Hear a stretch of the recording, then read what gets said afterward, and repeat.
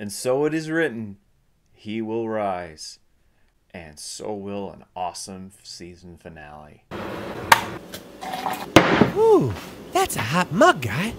Hey guys, this is my review of Lucifer Rising, the season finale of Season 4 of Supernatural, Episode 22. This is still such a good season finale. To put it in perspective, every single season finale of this show has gotten better. Technically speaking, I think that Devil's Trap is a perfect season finale in terms of how it goes, it progresses, and it is the only one that's gotten a 7 out of 7 so far, with All Hell Breaking Loose getting a 6 out of 7, and same with No Rest for the Wicked. Season 4's finale is such a good payoff for not only everything that we saw in Season 4, but everything that came before it, as well as laying down the groundwork for what would be, originally, the final season of Supernatural. The brothers have split at this point after having their feud in the hotel room in the previous episode. Sam is guilt-ridden, but pushing himself to the end to what he feels and what he believes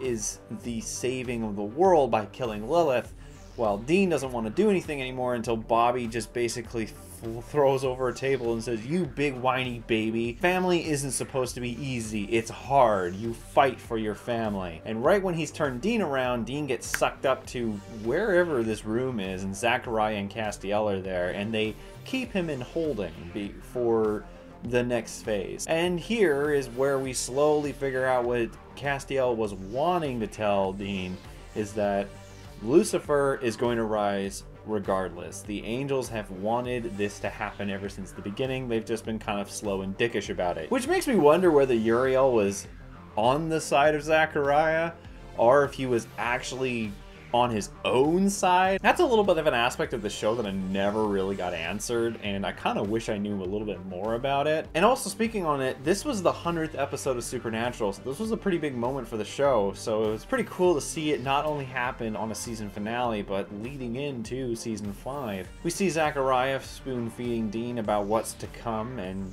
essentially saying, yeah, this is it, you are going to be Michael's vessel, you're not meant to take down Lilith, you are meant to kill Lucifer. All the while, we still really don't know what Lucifer and Sam's connection is, but we'll find that out in Season 5. And we see Sam go through a lot of struggles, especially with the moral compass of what to do with the nurse that has been feeding Lilith babies. And the thing I forgot to mention before is Yellow Eyes, our evil Roberto Benigni from Life is Beautiful. He kills all these nuns in this convent back in 1971, and it's how he communicated with Lucifer and started the groundwork for what would be the apocalypse happening before us. This episode was written and directed by Eric Kripke, and while I've said in the past that Kripke has kind of this writing trope, this means of you can tell when it's a Kripke written episode, and those little telltales are obvious here, but they're very well fine-tuned. Whereas Season 3's finale had a conversation, a three-way conversation between Sam, Dean, and Ruby, just going in a circle for like 20 minutes.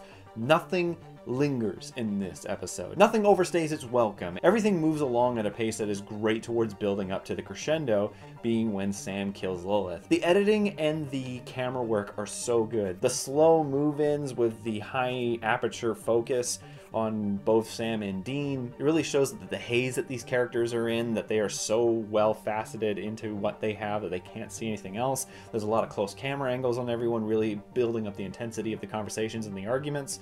And then the editing, when Sam gets all juiced up to take down Lilith and the blood pumping becomes so evident and we are cutting constantly through back and forth. Then when he hears Dean's voice and it almost breaks, it's kind of one of those Romeo and Juliet moments where you think that, oh no, maybe he's gonna stop, maybe he's actually not gonna kill Lilith. Another example for me is when Anakin chops off Mace Windu's hands. I always kind of hope that something different will happen, and that's this moment in this episode. You think and you hope that it might be a little different, but obviously it's not. But it's still such a great buildup of drama, such a great buildup for this finale, and then finding out that Ruby was behind everything, that she actually was coercing Sam this whole time. But then it also kind of brings up a little bit of a question to me about the idea of Sam's addiction to the demon blood, because she says, you never needed the feather to fly, you could do it the whole time, Dumbo. Which makes me wonder if Sam actually did need the demon blood, but then we are going to see that in the finale of season 5, he drinks a whole thing of it. So the demon blood thing's always been a little bit of a, maybe it'll be a little bit more clearer in coming into season 5. Either way though, the acting on everyone's part is fantastic. Jensen's is really good.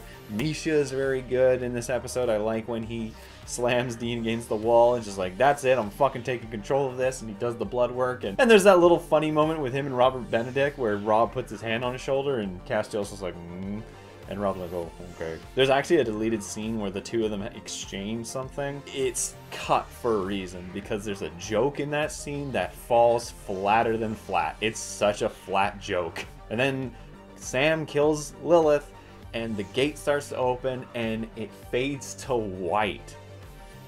And that is when the credits appear, and that's when the season ended. I remember my dad and I being, holy shit, what did they just do? Did they just pull that? Oh my god, we've got to wait the whole fucking summer now to see how this concludes, to see what happens next. I'll admit, while season 3's ending with Dean going to hell is probably one of the most pensive moments I've ever had in this show's history, in terms of just wanting to know what would happen next, season 4 did another great job with it. Admittedly, maybe season 1 would have had the same kind of effect to me, but I feel that season 4 is so far the best season finale that the show ever wrote, but that's because it's basing itself off of what had been placed before it, whereas season 1 is just a great season finale overall, but this is a great one within the Supernatural universe, and it is the best one so far.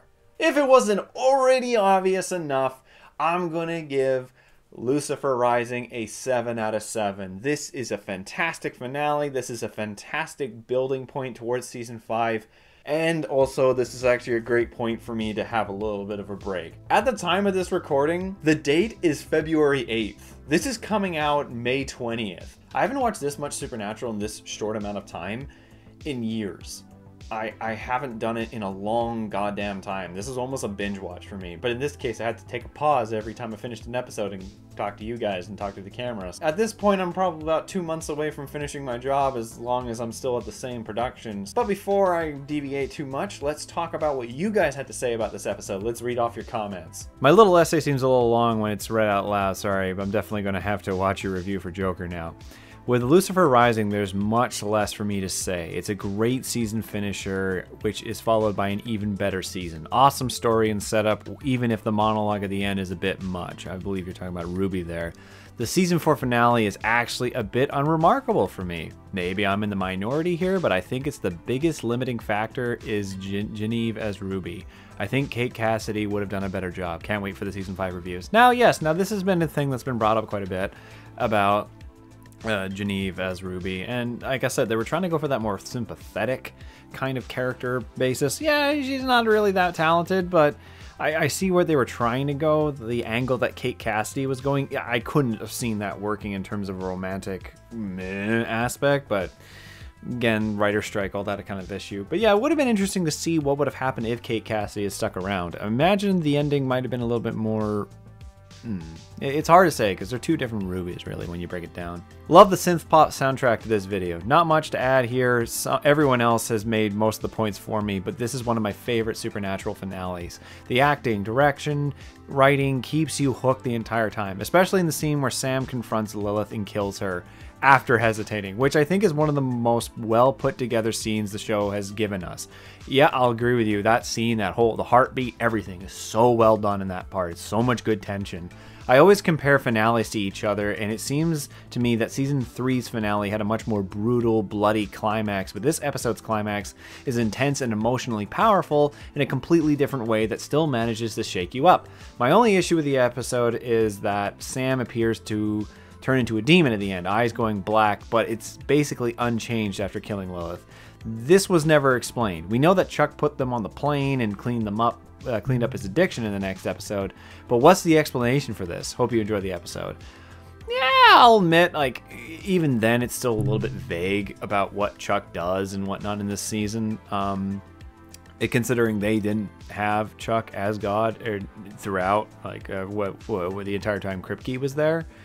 But it definitely is a little bit like it just it snaps off, but they are going to talk about it in season 5 as I've already starting to go through my episodes. Yeah, this episode was good. I really missed the good old days of the series. Can't wait for season 4 finale. Yep, no, it's been real fun. I hope you guys hope you enjoyed this review too. This is my 4th favorite episode in the entire series. It is so good, not even that terrible plot twist can ruin it. From the get-go, you can sense the ominous dark atmosphere that the episode presents, from the massacre in the beginning to the implication that Lilith eats babies. There's so many dark moments like these that add to the experience rather than take away from it. The story is just riveting with twists and turns that you wouldn't expect, some good like the angels wanting the apocalypse to happen, and some really bad like Ruby being evil. No matter how hard Eric Kripke tries, he will never convince me that Ruby was a villain, that Ruby being a villain was planned. And like I said, Genevieve is just awful. Honestly, what the hell is her performance here? When she says that she is awesome, it's like she came on set drunk and was mouthing off crap. That's what the whole bit felt like. But again, it's like Keanu Reeves and Bram Stoker's Dracula. That's a good example. Just because she's terrible, and that doesn't mean that the rest of the episode is excellent. In fact, it's intense, emotional, dark as hell, and is one of the most kick-ass cliffhangers. Lucifer is indeed rising. Yep, no, it's definitely the weakest point of the whole episode, because I get where she's coming from, but again, this is a character that clearly went through some changes from season 3 to season 4. It would have been interesting to see Kate Cassidy do the role. I'll admit, I'm very curious as to what that could have been. Lucifer Rising is my favorite season finale of Eric Kripke seasons for Supernatural. In the commentary, Eric Kripke talks about how hard he tried to direct it in the style of Kim Manners, and you can see that in the filming techniques utilized that Kim Manners would do. Yep, no, very much so, especially with the whole heartbeat bit and all the slow editing at the end. I can totally see that that Kripke was trying there. I love the priest who is possessed by Azazel. It's the right kind of disturbing utilization of demonic horror. Apparently, Eric Kripke, as he brings up in his commentary, he wanted it more bloody and gruesome, and with a nun hung on the corpse. But the CW didn't want them to go that dark. Shame, really. But such a great dark ritual to communicate with Lucifer, and a wonderful tie-in to Sam's storyline since season 1. Bobby calling Dean out to not be like John is one of the most memorable scenes of the show for me. I really love how the angels keep Dean contained in a heavenly-esque room with props to trick the camera work for making it look indestructible. And an alternate take Eric Kripke had for the finale was Sam going to marry Ruby, but he felt that was too cheeky since the actors ended up in a relationship and eventually marriage together. I love the demonic nurse perfectly portraying the demon and the innocent nurse as host. Castiel finally stepping up to help Dean prevent killing Lilith is my favorite part. Honestly, hating Chuck, especially with Castiel telling Chuck that they're just making up the story as they go along, since once more violating what was originally intended to happen. Which brings me to honestly hating Chuck contacting hookers. Chuck and Amara seriously represent the horny gods and goddesses from Greek and Roman mythology. Anyhow, I love how Dean's heartfelt message to Sam is changed into the bitter message by the angels. Yes, I like that too. I thought that was really good, because you think like, oh, maybe they're going to fix it, but no, they're still further manipulation of everything. The final showdown between Lilith and Sam reminds me of how John likely felt towards Azazel. I wish Sam's eyes had turned yellow, like we foreshadowed in the episode Yellow Fever, but still fantastic. The amount of heartbreak Jared shows as Sam when he realizes that he set the devil free is so good and painful every time I watch it. But Dean finally breaking down the locked door and Sam holding Ruby in place for Dean to kill Ruby is one of the most satisfying kills on the show. Sam apologizing and them looking in terror as Sam tells Dean that Lucifer is coming, and the season fading to an angelic white is so perfect. As for season finales where the brothers are in dread of an evil they unleash onto the earth, it doesn't get better than this. Yeah, I will definitely say, in terms of a continuity, in terms of continuing over to the next episode, yeah, I'll say that season 4 has probably the best season finale. I like season finale of 5 the best out of all of them, but that's because it's kind of the definitive. Season 3 is also very good too. It has probably one of the best endings, but getting to it is a little bit tedious. So yeah, Lucifer Rising is probably one of the best season finales the show ever did. From Lazarus Rising to Lucifer Rising, this season comes full circle. Gotta love the literary symmetry. This episode has all the suspense and drama that a good finale should have. More importantly, it feels earned. because it's the accumulation of everything that's happened so far. The Azazel flashbacks were brilliant, Cass peaked as a character when he drew that sigil in his own blood, and Sam Goes Dark Side felt strangely cathartic. Weirdly enough, though, my favorite part of the episode is actually Zachariah. His conversation with Dean and the sole reveal of Heaven's true intentions is one of the greatest twists in the entire series. It's such a satisfying revelation because the entire season you were wondering where the angels are and why aren't they doing more. Turns out they're just as stoked for the apocalypse as the demons. Yeah, that is a good point. That is probably one of the most underrated twists of the whole show in terms of the first 5 seasons. Because yeah, you were kind of wondering, what the hell, how are we losing so badly? Why aren't the angels doing more? And it turns out, oh yeah, they just wanted to have it happen too. And they had their own kind of mystery and hidden kind of stories within like this, their own secrecy and deceit within each other. That was really cool. It was really cool to see that. As reality sinks in for Dean, the color temperature slowly changes from warm to cold, emphasizing the tonal shift. The pictures in the waiting room also change from bright pastel paintings of the Bark period to gruesome depictions of heavenly and demonic warfare from the medieval period. When Zachariah explains that Dean will be wanting to stop Lucifer, he's pointing towards the famous painting Saint Michael killing the dragon, foreshadowing Dean being Michael's vessel. Holy shit, I didn't notice that. That's pretty good. Thank you for pointing that out. That's an awesome little bit there. Thank you. I absolutely love the finale of season 4, and it's my personal favorite finale of the show. Swan Song was close, but this slightly beats it. Wow. I love the final 5 minutes so much, especially the twist with Lilith being the final seal. I also like that Ruby reveals herself as a villain after the deed is done. Makes it much more impactful, and Lucifer being free made me so pumped for the next season. Everything was building up to this moment, and the brothers spending the rest of the season trying to defeat Lucifer is why I love these seasons. 100% totally agree with you. Even with Ruby's kind of weird bad acting, it's such a giant revelation that they're like, oh fuck, they release Lucifer. It's such a great moment. The only thing that really bothers me in this episode is Ruby's premature victory boast. Did she not want to see Lucifer? I don't understand why she just monologues like a teenager when it's clearly going to get her killed. I would have liked to see a reaction to the way that her lord handedly treats demons after how hard she worked to set him free, only to be tossed aside with the rest. I think it would have been more interesting to end the character, interesting end for the character than what we got. Actually, I can kind of agree with you on that, considering how loyal she was. Like, obviously, we wanted to see her die. We wanted to see her die because, like, oh fuck, she caused the apocalypse, this bitch. But with how nonchalantly Lucifer treats his demons and just demons in general, yeah, actually, it would have been interesting to see what Ruby's reaction would have been. Like, most likely, Lucifer would have killed her, or she would have turned sides. But admittedly, that's what Crowley's character is, so you kind of get that there, but. No, good point. Interesting. It would have been interesting to see. All right, that is it. That is season 4. Thank you guys so much, so much for tagging along and joining me on this journey once again. We are now heading into the precipice, the golden arc, the be-all, end-all, the literal swan song of Supernatural. We are going to be heading into season 5. But before we get into that, I got to do my season 4 review, as well as the best and the worst episodes of the season. So I'll be starting off with my review of season 4 first. If you guys want to give me your thoughts about the season as a whole, if you can kind of marginal it down to a paragraph or so, put those thoughts in the comments below and I'll read those off in the season review. And then I will do the best and the worst episodes of the season. And much like the last 2 seasons, the worst episodes of this season are gonna kind of be like an obligation.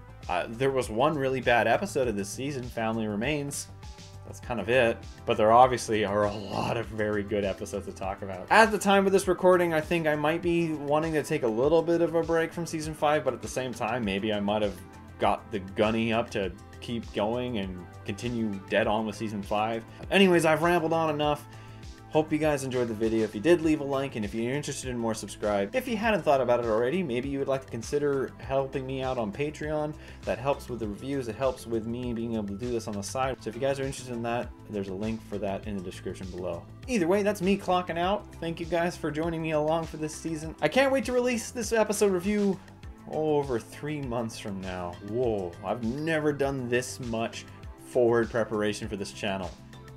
Ever. Shows you guys how committed I am to this. If you like the video, leave a like, and if you're interested in more, subscribe. And I will see you guys with the season review next week. Thanks for watching the video. My name is Nitz, and you might remember me from the animated cult classic TV show Undergrads. It's been a while, but I'm happy to say the Clique is finally getting back together in an all-new movie, thanks to a successful Kickstarter campaign. But we are still asking for your support. To see any and all updates about the upcoming Undergrads movie, be sure to check out and like the Bring Back Undergrads Facebook page. And with any luck, we'll see you guys soon.